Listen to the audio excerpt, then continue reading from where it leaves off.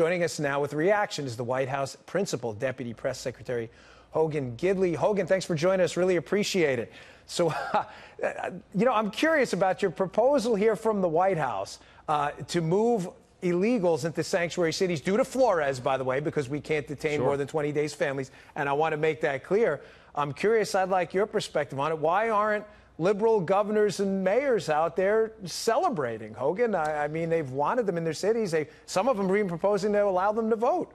Look, we have a crisis at our southern border. It's been well documented on this show many times. Donald Trump predicted this. Democrats mocked and derided him when he said we would see a record surge coming across our southern border. And here we are, 100,000 plus last month alone. It is increasing, on pace for over 1 million this year. And Democrats' only solution to this is to say, let's make everything that's illegal legal. It's completely ridiculous. And so the president said, listen, I understand where you are. You're not lifting a finger to help protect American families at all. You say you want open borders, Democrats. You say that illegal aliens have a right to be here regardless of the costs. So you need to work with us, our administration, and come up with a way that we can transport illegal aliens that are going to be released anyway based on Democrat policies into your communities and your districts and your states. That's the way it needs to be done. Democrats say they want them in those cities and sanctuary cities, which are set up as sanctuaries for illegal aliens. They say they want it. The president said, fine, we'll put your money where your mouth is. We're going to send them to your districts. Tell us when and where to deliver them, and we'll do just that. You know, Hogan, I find it puzzling that the left is making a legality argument on this in favor of illegal immigration. Is this ironic? I mean, has this escaped the left? And one more thing I'd like to get your opinion on. It was interesting. Julian Castro did a town hall on another network, and he referred to this policy as cruel. And I had suggested earlier, and I'll continue to, well, what's particularly cruel about it? I mean, it's only cruel if you view illegal immigration as a burden. Am I reading this wrong? His words, not mine, by the way.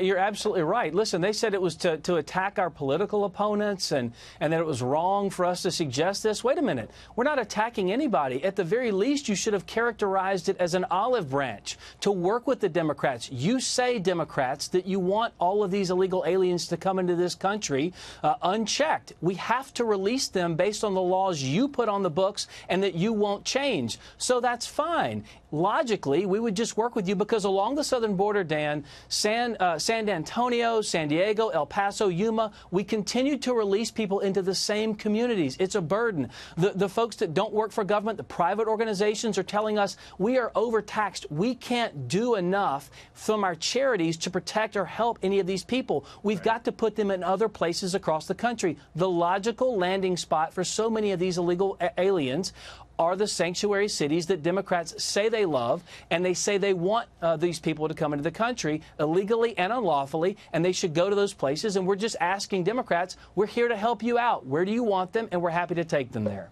You know, Hogan, I know at times it must feel like in the White House, you guys and ladies are out there on an island, that you're getting very little help with regard to what should have been a bipartisan issue, just establishing our borders.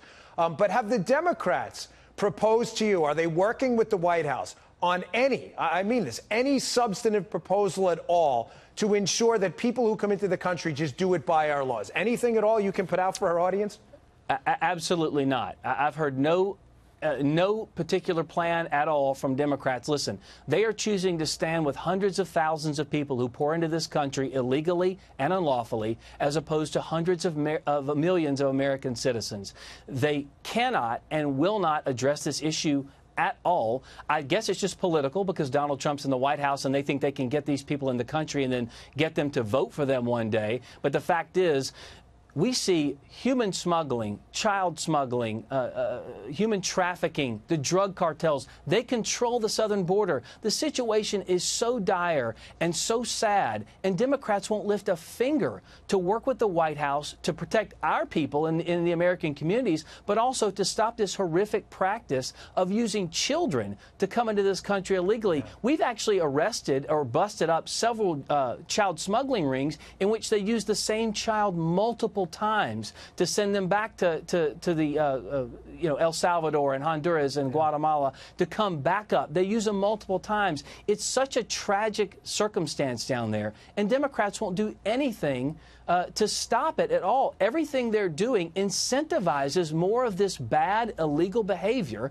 And for the life of me, I can't understand why they won't do a thing to work with this White House to protect American communities. Their only solution is to let everyone come in here, not have a southern border, and release them into your communities, into your schools, into your neighborhoods. It's unacceptable. Yeah, it's sad, Hogan. You know, the idea of enforceable borders used to be bipartisan. But I really appreciate your time. Thanks a lot for joining us tonight, Hogan.